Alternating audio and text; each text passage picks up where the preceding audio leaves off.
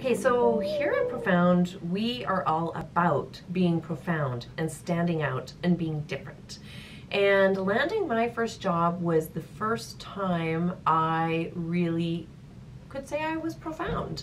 And let me tell you how. Let me tell you my story.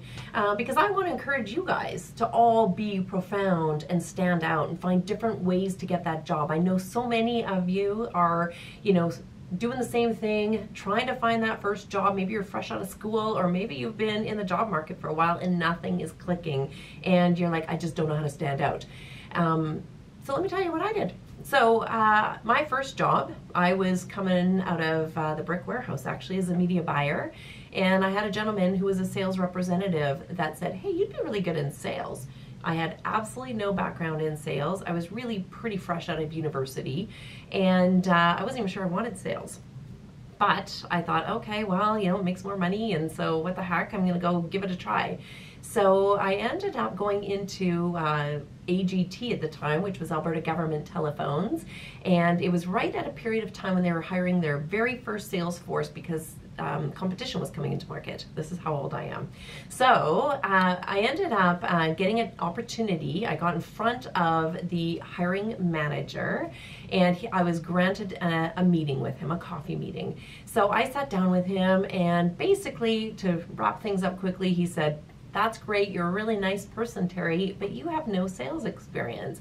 Of which I thought, oh, I know I don't. So, everybody has a mentor in life, and this one particular sales rep gentleman was my mentor, and he said to me, Terry, you can't let it land at that.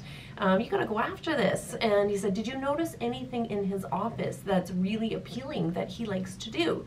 I said, well, he seemed to have all these pictures of himself golfing. So he said, you've got to do something around that and stand out. So I ended up calling all across Canada and into the United States to find John Daly's agent. And the reason I did that is because I had heard a story about John Daly that he really struggled to become a professional, and when he actually was given an opportunity to do so, he succeeded and he did amazingly well, and now he's the pro that we all know of today.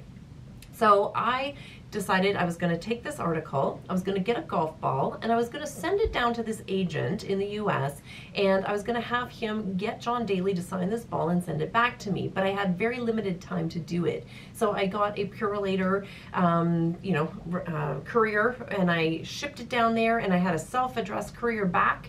And sure enough, John Daly signed the ball, because I had put in there that I needed him to sign this and get it back to me quickly because I was going for this job.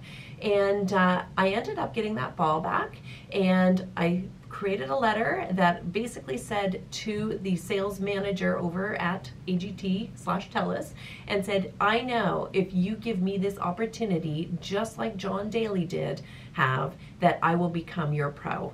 And in it was that ball with his signature. And that afternoon, when that package arrived at that sales manager's desk, I ended up getting a call, and with no further interviews, I was hired for that job. And from what I had heard, it went up to the president of TELUS.